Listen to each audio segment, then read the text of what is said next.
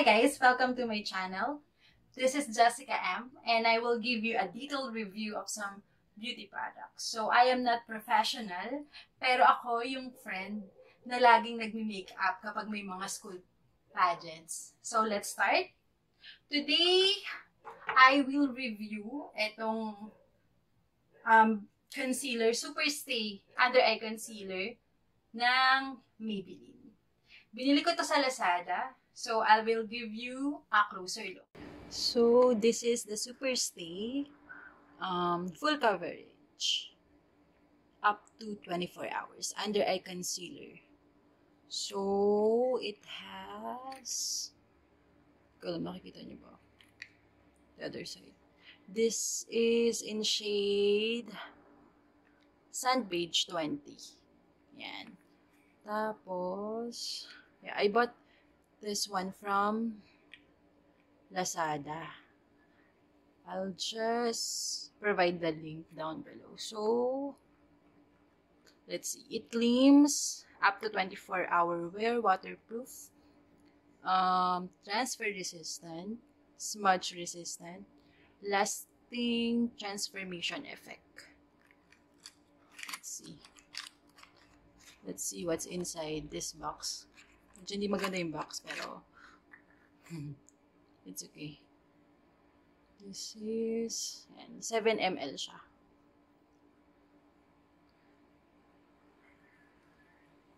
Check natin yung brush.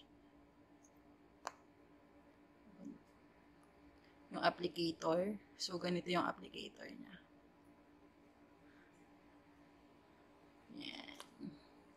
Ngayon guys, nag-prep lang ako ng eyes, eyeshadow, and mascara. Pero wala akong kahit ano sa face pa. So, try natin gamitin. So, pag ako kasi, inuuna ko yung foundation bago yung concealer. I'm using pala yung Infallible Total Cover. 24 hours ng roll. Ano ba yan? Roll yan. L'Oreal sa shade 306.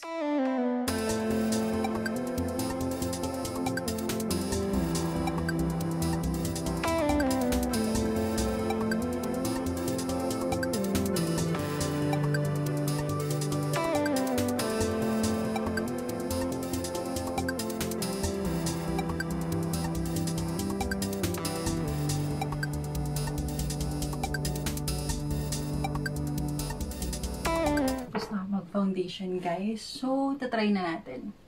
Itong Superstay. Yung consistency niya medyo thick. Medyo thick.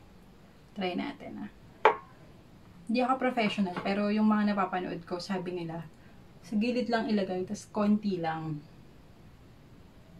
Try natin. Kasi, dyan lang naman daw. Yung i-highlight. Tapos, pwede na siyang ikalat. Tipid pa.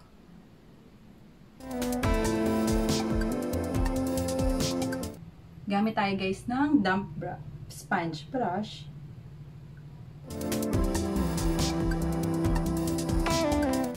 Okay lang ba guys? Mukha namang na-cover. Di nga lang sobrang cover. Para sa akin pag ginamit natin yung damp sponge, yung dark circles ko. Try natin sa kabila yung brush.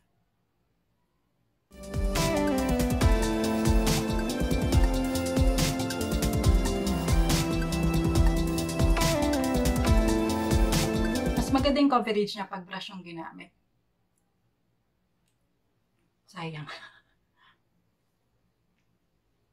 I-finalize ko lang yung makeup natin, guys. Tapos, pagbalik ko, i-review ko isa-isa, okay?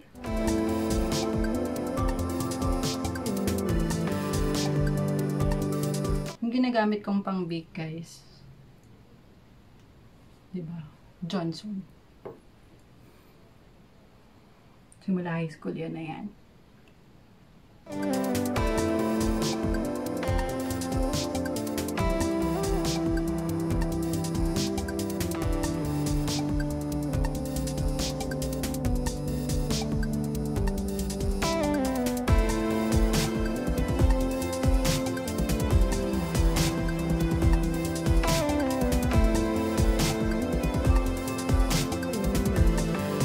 final look natin with the Superstay Under Eye Concealer, 24 hours total cover. So far, maganda naman siya, guys. And compatible naman siya dun sa foundation na ginamit ko. Sobrang lightweight, easy to blend.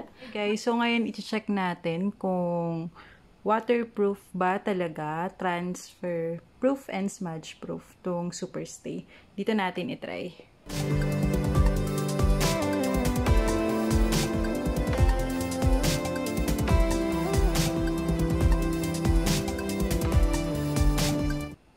So, try natin kung waterproof kahit hindi siya i-bake.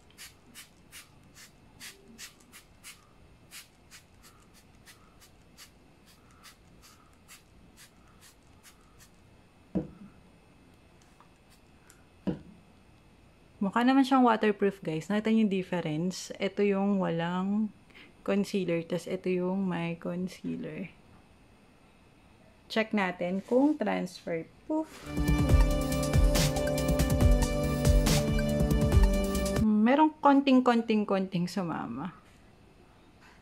Pero so far, papasa na siyang transfer proof.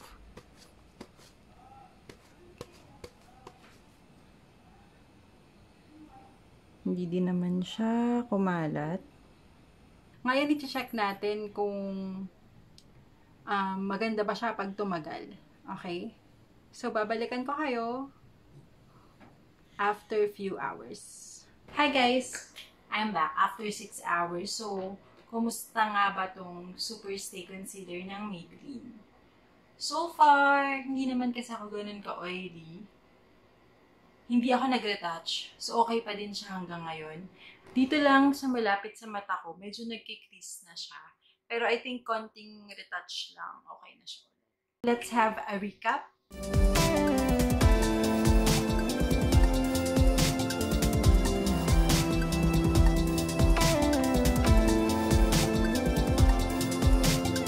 Thank you for watching. And again, this is Jessica M. Please click subscribe if you want my video and click on the bell button for you to be notified.